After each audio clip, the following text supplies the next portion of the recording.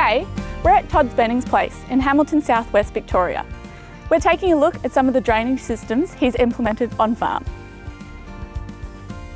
Todd, with his family, run a mixed enterprise farm of 1,100 hectares in Hamilton, southwest Victoria.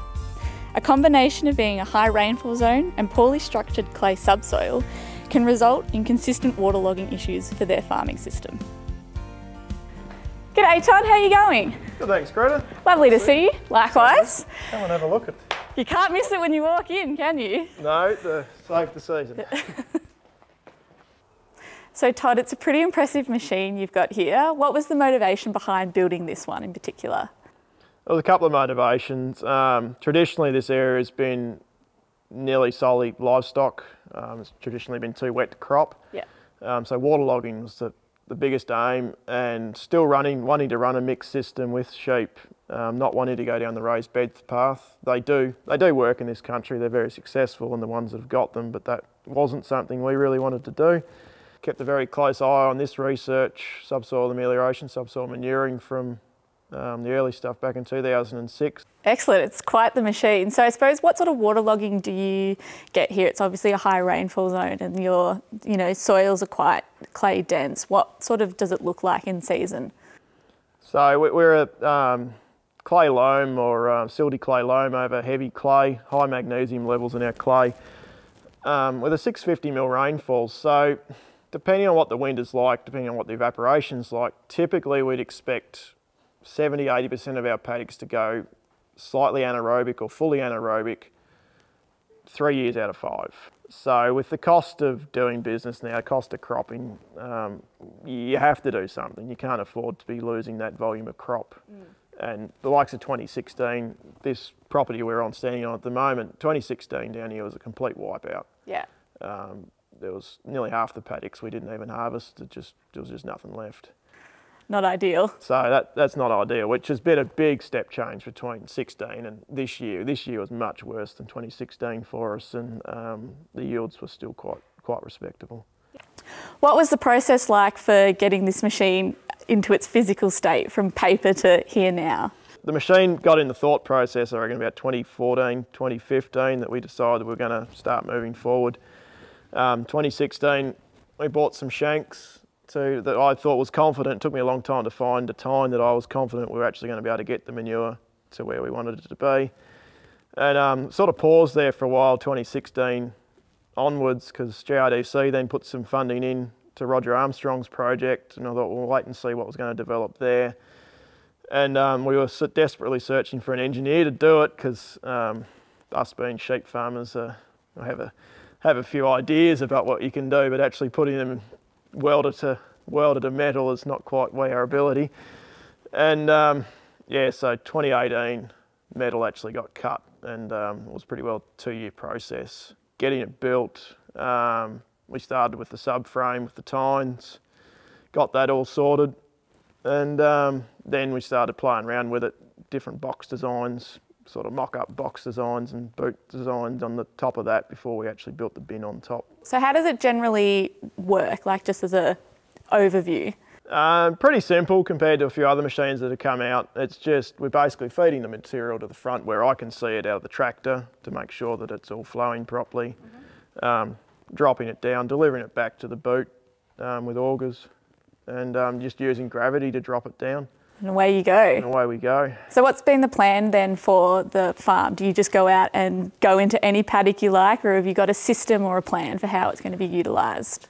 Waterlogging was our main aim to fix with this, and we had done some trial work with a DPI machine but way back in 2013, and I had seen that it changed the water movement. So when we first started in 2020 onwards, and we wanted to get on top of the ridges, to start right on top and hopefully pick paddocks that we haven't got much water coming in from outside to deal with, and then we'd start our whole drainage system down the slope from there. Yeah, okay.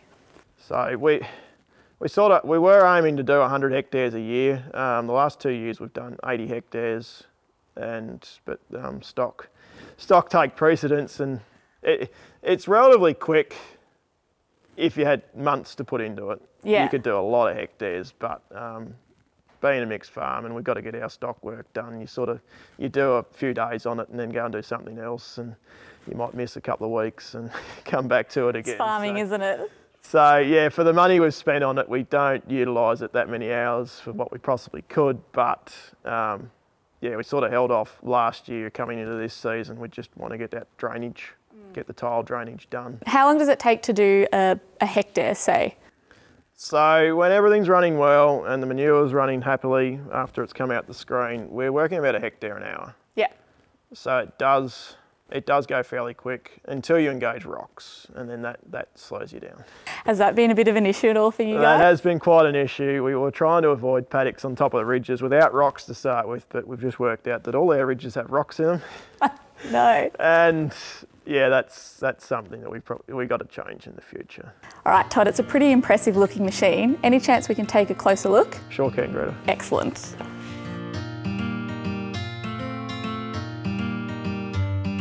After taking a look at the subsoil machine in the shed, Todd and I went to take a look at the results in the paddock.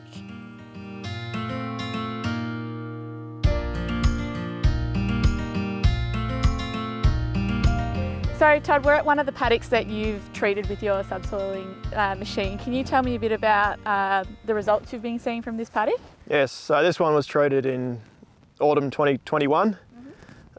We followed it with a crop of faba beans just because that's where the rotation was going with this paddock. And now I've gone with canola here in 2022, which was just shy of a 4 tonne to the hectare delivered average off of it this year with no urea applied. Yeah. Lack of sunlight probably reduced that yield on that this year. I was expecting a little bit more. This paddock now just needs about 400 metres of pipe for the 9 hectares on the southern headland, and a little bit up one low spot in the paddock, and we'll have a paddock now that, from what used to be, we'd expect to lose in the season we've just had, we'd expect to lose probably 80–85% of this paddock to waterlogging, and this year we've been able to achieve probably close to 90% of that hasn't gone anaerobic at all and produce good yields off of it. With the tile plough now, post the subsoil amelioration or subsoil manuring, we're going to get a paddock here that is pretty well risk-free on waterlogging in any season, and pushing some very high potential. Are you seeing this on all the paddocks you've been subsoiling, or is it just exclusive to somewhere where you've had poor performance, or is it increasing it across the board? So this year it's pretty well doubled our yield from waterlogging. Reduction in waterlogging, we probably could have got a little bit more out of it if we had the pipe in, but we didn't have the pipe in. Across the paddocks, it's very much dependent at the moment on slope, on how much headland they got and what percentage we're losing. So the paddocks we have treated, we're typically losing still without the tile drainage in the headlands and the spoon drains. We're still losing anywhere from 10% to one paddock we still lost 50% this year, because that paddock had water flowing through it from a surrounding paddocks that we couldn't deal with. So you think that the subsoiling alone is worth it, even if you couldn't put those pipes and things in? Would that be something you would still do? No, it really's got to be combined with a tile plough. It's just too much. There's too much money foregone to do the treatment that you can't really afford to lose it. Yeah. And you don't know until it happens how much you're going to lose. Purely because of the fact that the water's now moving underground. So if you've got any water coming in from surrounding paddocks, it ends up underground, and it probably makes the waterlogging problem worse. When you've got water flowing overland from surrounding paddocks onto the paddock you've treated, which then ends up underground, the manuring just can't cope with that level of water when it ends up underground. Yeah. We're pausing a little bit on the manuring this year purely because we've got to get the pipes in. Do you think the process of building and operating that machine still makes it worthwhile? Yeah, it's the subsoil amelioration. I'm pretty confident once we get the drainage issue sorted out with the tile plough, that we're pretty well going to hold, irrespective of the season, whether it's dry, wet, good or bad, we're pretty well going to go close to doubling our yields. Yeah. So the return on investment's very much there. It's just the sheer cost that it is to do it, and then trafficability becomes very difficult. When it gets wet, it stays wet, it gets soft, yeah, and you just cannot get over it. we got to do something about removing that water that's perched underground. I suppose this has only just been recently treated. How long do you expect that to last before you have to come back out and do it again? Second crop that's been on this treated, I don't expect to be back in here. With the rainfall this region gets, I envisage that I'm going to do a second pass at a deeper depth with the subsoil amelioration, because I think we've got the rainfall to do it, and we've probably got more opportunity to either increase the yields higher if we do it a second time. Yeah. So I personally believe that once off, we've stepped the yields up, but I'll do it a second time, split those rows, and I think we'll be able to jump the yields up even again. So then you've also spoken a bit about this tile plough. What sort of machine are you using for that? So we've imported a US-made Soilmax tile plough. There's a few other breeds over there, but that's just one we could get the easiest. Yeah. And it's all GPS controlled, so all the pipes will be put in on grade. And it's just the GPS system we were using, that was the one that was going to fit in the best. After seeing the results, I was keen to take a look at the tile plough and how that would fit also into their system.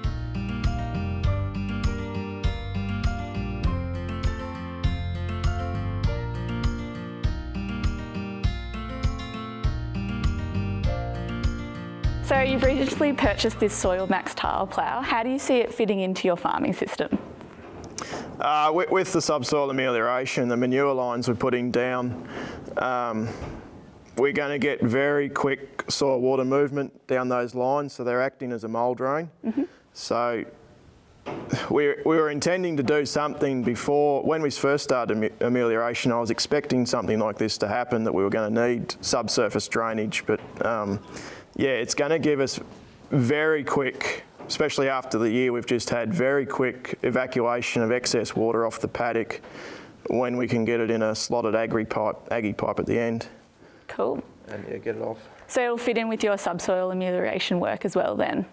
Yes, the subsoil amelioration is going to make this machine a lot cheaper per hectare to lay pipe, because we can evacuate the water off such a large area in the paddock so easily with the manure lines. So how do you suppose the issues that you think you might face with using something like this in your system? Just the pipe sizing is going to be our biggest constraint, because the water's coming to the headlands or the low spots so quick in sub 24 hours. Whereas a normal tile layout system, it takes 36 up to 54 hours depending on how close you put the pipes together to get to your mains. Whereas what we're doing, it's going to take such a short period of time to arrive there, so we're going to have to put a lot of aggregate down with the pipe to get the water in the pipe quickly. Yeah. So the aggregate's actually going to cost more per linear metre than what the pipe is. So generally, I think in a tile drainage system in Australia, it'll probably most likely be done without aggregate. Yeah. But we'll have to use aggregate just with the amelioration. Cool. So how long is this system going to last, do you reckon, using the tile plough? How long's a piece of string? But I'd expect that the manure's going to keep, well, the breakdown of the manure, but the organic matter and the way it's sitting in the soil will still give us drainage 5-10 years later quite easily. But by that stage, we will have ripped and laid manure deeper at anyway, so yeah, I'd expect to be back in the paddock re-manuring it within 10 years. I suppose, Todd, the million-dollar question is, what are you hoping to achieve with all of this? It's obviously a lot of time, effort and outlay you've put into, utilising these implements. What do you think the results will be? Well, we're aiming, I think it's going to be very achievable to have a fully 100% of the paddock fully drained, or the ability never to go anaerobic at any stage through the growing season. Yeah. Ideally, we want to get the manuring process to where we are actually retaining more moisture, or extracting more moisture out the clay, so we can retain more moisture through the winter. And this will end up then as a insurance policy that when we do get years like we've just had, where we've had over 1,000 millimetres of rain here, that we don't lose any crop. Yeah. The manuring, the amelioration process is rather expensive, and you want to protect that investment as much as possible. So what else do you use on farm to help manage that waterlogging at all? So previously we've been using a lot of spoon drains. Yep. So any of the wet area would put a spoon drain in, because we have got a lot of undulations and elevation changes in this country here that we can evacuate the water on the surface rather quickly. They work to a point, but they don't save the crop in a year like we've just had, just the sheer volume coming down the slopes. But as soon as we've subsoil manured a paddock or subsoil ameliorated them, our water does no longer run across the surface anymore. Just the way we've treated that and the topsoil slotting down to manure lines, the water then all moves underground. So as soon as we've manured a paddock, the spoon drains become ineffective because the water ends up below the spoon drain and can't actually rise to the surface unless it's pressurised to get in the spoon drain. Yeah. The spoon drains are effective to a point, but they, in a year like we've just had, they don't save the crop for us in this environment. So we're going on the next step now to manuring and then tile ploughing to get complete drainage. Well, thank you so much for showing me around your farm today and two of the implements you use to help solve your drainage. It's been really informative. Thanks, Greta. As we've seen from Todd today, there's been a lot of effort gone into developing, creating and implementing different types of drainage solutions. It's great to see such innovation from farmers like Todd and how it benefits their farming systems.